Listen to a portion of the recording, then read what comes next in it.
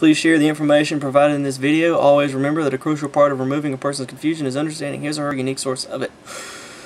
What we're going to cover in this video is the concept of the supernatural or metaphysical, or that which is outside of our physical or natural world.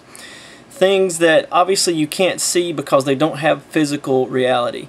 And strangely enough, it's almost analogous in our day and time to say supernatural means not real, mythology type stuff. And people tend to think that I believe in what I can see, and if I can't see it, why should I believe in it? Or they might go a step further and say, well, I believe in what can be observed and understood and explained through science. And if it can't be explained through science, then how could it possibly be real, or how could we possibly know anything about it? The reality is that quite the opposite is true in many cases.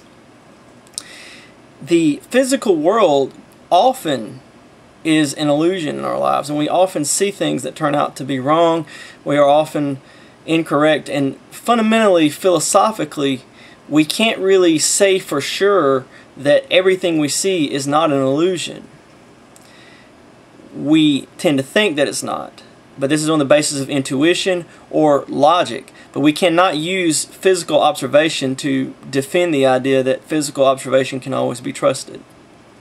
Furthermore, things like intentionality, or the idea that you have purposes, goals, are purely non-physical things. A physical object, if that's all that you are, if that's all that your brain is, then when you say, darling, I love you, you're saying ultimately, darling, I'm having a chemical reaction in my brain right now, and this chemical is reacting with that chemical.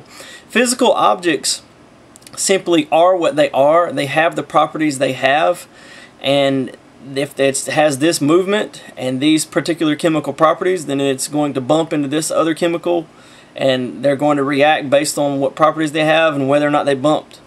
And that's just the way things are. There's no ought to be or should be. So as soon as we have intentionality or goals in our lives or ideas about what we want, we are in essence talking about something non-physical, supernatural.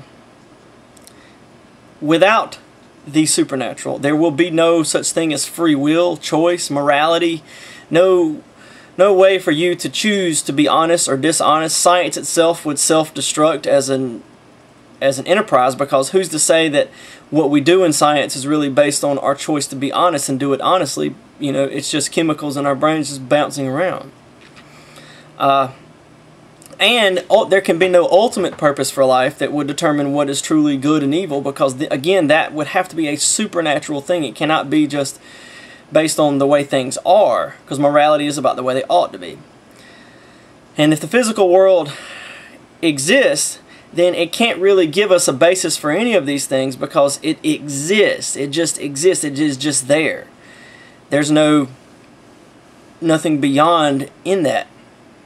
So in essence, when you speak to someone about, hey, I like these French fries, or hey, this is a good song, you are translating something metaphysical or supernatural into physical reality of the sound vibrations of the words. And then they're picking that up physically, but translating it back into a metaphysical or supernatural something, about concepts, about the way things ought to be.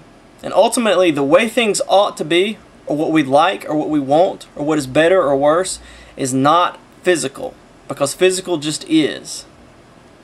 It's supernatural. It always is. And everything we do every day of our lives is about the pursuit of metaphysical or supernatural objectives. And we simply use the physical to get those things, or to communicate those things.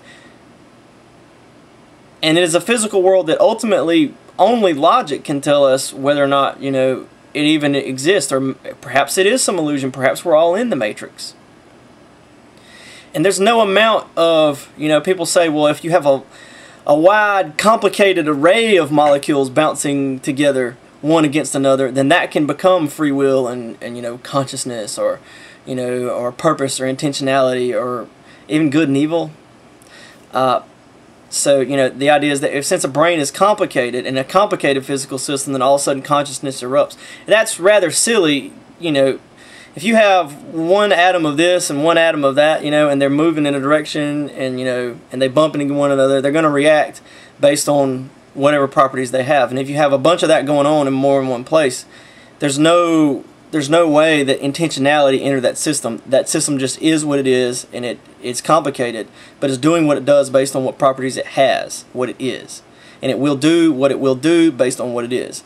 Again, darling, I love you is just darling, I'm having a chemical reaction. I hope you found the information in this video informative and enjoyable. Thank you for your time.